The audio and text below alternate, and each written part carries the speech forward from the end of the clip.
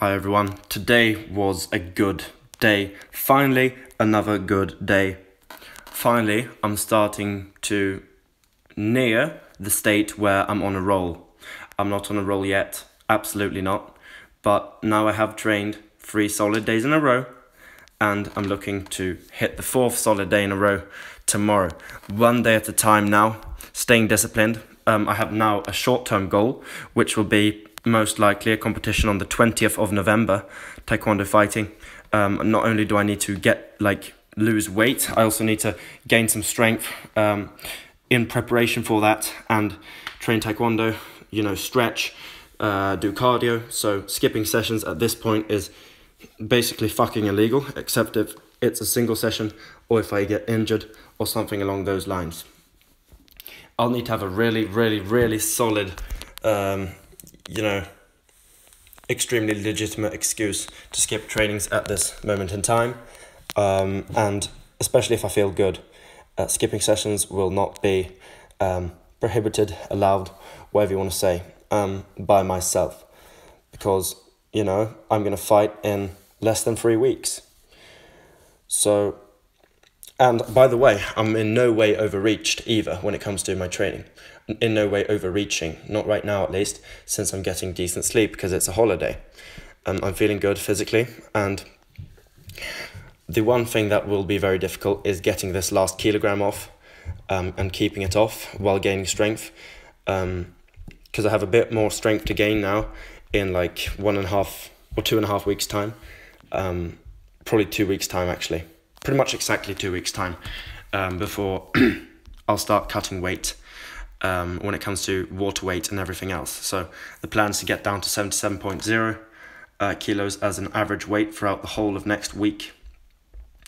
Get down to 77.0 by the end of this week, but to have 77 as an average weight for next week, and then to have a 4.1 kilogram weight cut, which will be performed in 3 days. It will probably just be a basic 3-day fast, and then on the last 24 hours, I'll just dry fast, which basically means no water and no food, nothing coming into your body pretty much at all. So that will be a total of around 72 hours. My family's walking around the house. Now they're gone. 72 hours without food, and then the last 24 hours without water. Of those 72 hours. Hopefully I won't lose that much strength. I have cut weight before, I believe from around 70.5 all the way down to 67.1, which is a 3. Let me think here. That's like a 3.4 kilo cut. Yeah, something along those lines. So I think a 4.1 kilo cut is pretty doable, especially since I'm going to be pretty high in muscle, pretty low in fat. Probably I'll have a lot of water to shed. Although it will be difficult, it will be manageable, and it will be hard to go to school when I haven't eaten for like 2 days, and then to go to lessons and maybe have tests and stuff. But that is a self-inflicted problem, and therefore feeling sorry for yourself isn't really, the smartest thing you can do. What you can do in that case is to remove that problem, if it is self-inflicted. And I won't remove the problem because putting an extra effort to get down to the lower weight class will enable me to fight at a weight where I will be more competitive, especially when it comes to power, and when it comes to limb length. Durability will also be impacted in a positive sense, and I will fight guys that can't hit as hard, probably not as hard as me.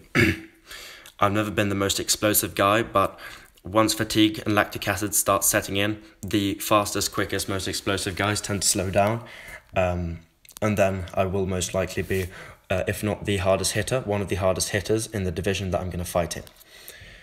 But I am not entirely sure that I can compete on the 20th of November, because there are a lot of things that need to fall into place. For example, I don't have a coach right now at all, so I'm going to have to contact a guy that used to fight at my club, who moved, and I'm going to have to ask him, because he has a lot of contacts. I'm going to have to ask him if he knows any coaches that can coach me on the 20th of November.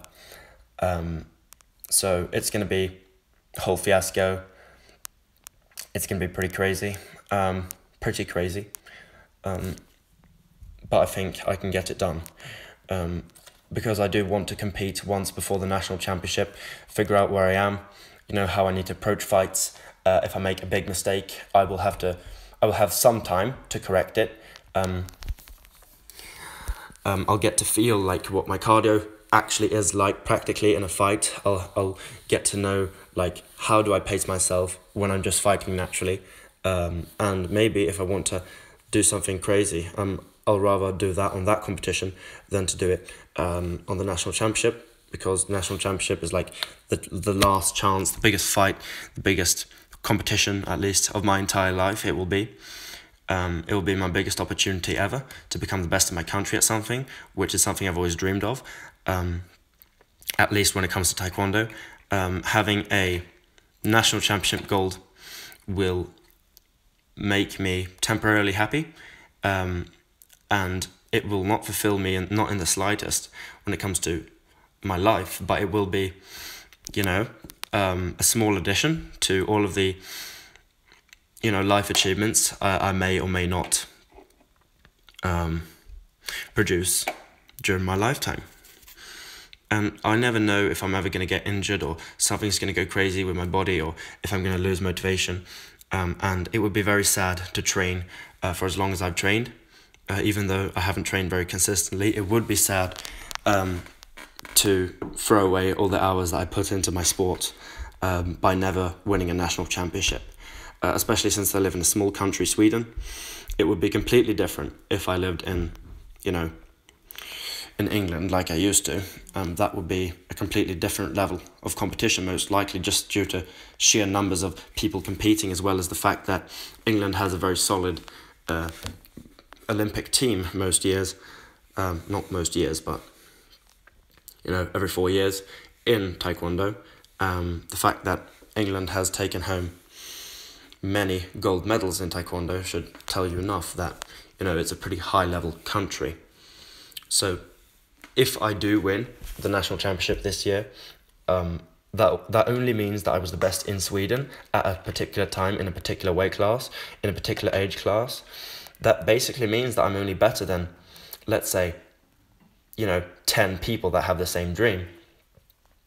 But that would still put me as what I would consider to be a good fighter, a solid fighter, and a person that has a respectable achievement under his belt. And even though it isn't the hardest, craziest goal anyone's ever had, for me, it will require a lot of work in these next weeks, and it will be very difficult, most likely. I don't see a scenario where I can coast and achieve that result. I believe it will take close to 100% effort when it comes to preparation, and when it comes to, especially to competition day. It will not be easy, especially since I'm not the most technical fighter, and I will have to rely on things like my cardiovascular conditioning, as well as my strength, my power, my heart, mental strength. I'll have to fall back on a lot of attributes that aren't necessarily